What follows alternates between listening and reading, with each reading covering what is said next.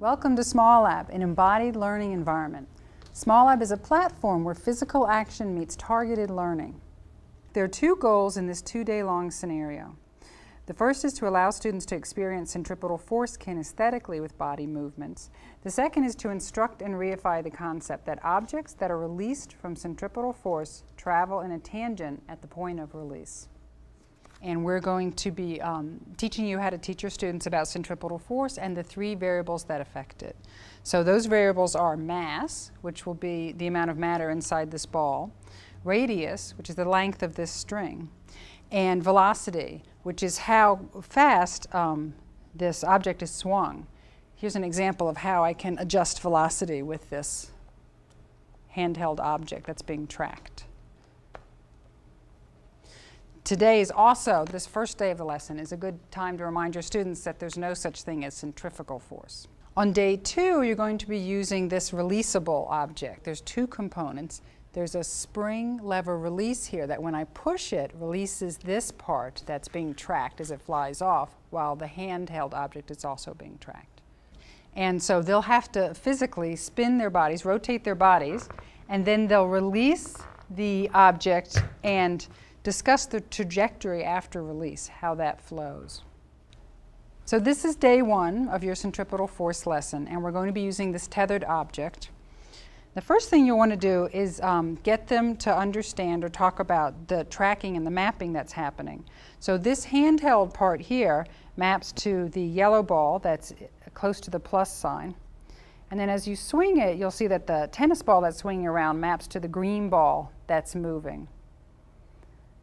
Coming out of that green moving ball are two vectors, one that's pinkish and coming straight out at a tangent, and that represents the tangent at that instant. And the other one is a yellow vector that's heading towards the plus sign, and that represents centripetal force. So in this case, centripetal force is the tension coming from the string. There are several different ways to swing this object. Often when the kids first come out, they'll swing it sort of tentatively like this, but if you encourage them to hold it overhead, they can really get a good swing in there and get some real velocity going. Really watch the arrows get bigger and smaller, and also feel it in their arms in a very embodied way, how difficult or how easy it is to swing it. They can really feel centripetal force working on the string. The string is the tension that represents centripetal force.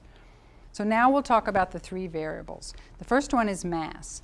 And this nifty tennis ball opens up, and you're able to insert packets of varying mass inside it. So I'm going to take this second packet, about 90 grams in there, and insert it into the tennis ball, and then close it back up. And now when I try to swing this object, I can actually really feel how much harder it is to get it swinging. There's a lot more centripetal force at work here, and I really can instantiate that in my arm and in my body. The next variable we're going to discuss, or let your students explore, is radius. And so that is represented by the length of the string. So here we have a quite long string.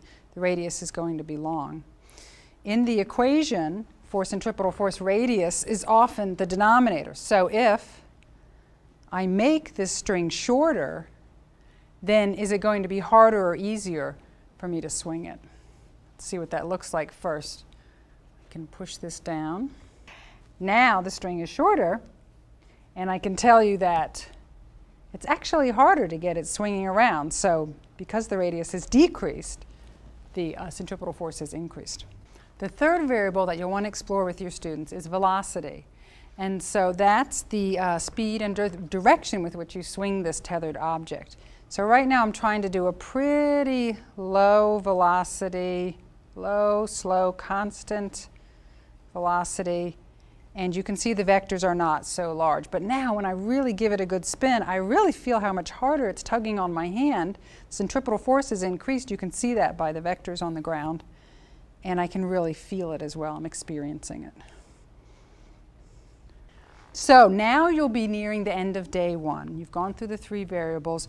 You might throughout the day want to talk to your students about what are some real-world phenomena that you see that are affected by centripetal force. And you probably have experienced some of these, being on a roller coaster, going through a loop, merry-go-rounds, figure skaters that are spinning around one another, holding arms, discus throwers. Also, the students like to come in the space and just explore how the tracking works with the dotted pathway. And so they could try to make an infinity sign or a perfect circle. We want them to be comfortable, get comfortable in the space, and to explore those 3 variables. And again, each student needs to do something different with each variable so they can really embody it themselves and feel it, feel the difference when they change the mass, etc. On day 2, you'll be ready to talk to them about the trajectory of an object released from centripetal force. What you want them to do before you actually show them is spin around and have them predict where they think the ball is going to land. So for instance, you might say to them, I'm going to release the ball when I'm here. Where do you think it's going to land? At that corner, that midway point, or the furthest corner? And then you'll do it and see where it lands if they were correct. Once your students have understood the concept of the point of release and velocity and how those variables interact for where the object's going to land, you can play a game with them by placing a target on the ground and then having students come up and spin and try to hit the target.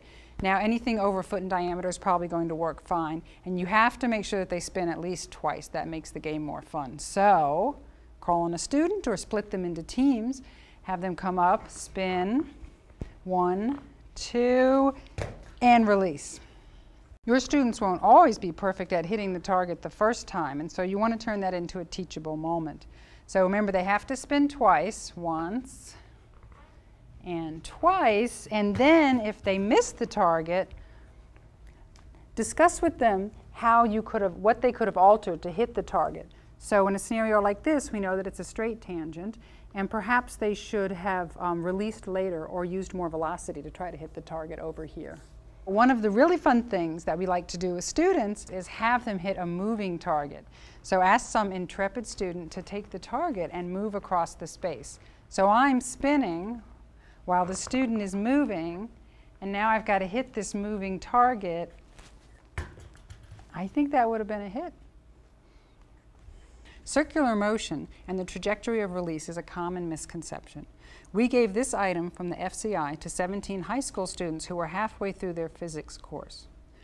At that point, only 47% got it correct.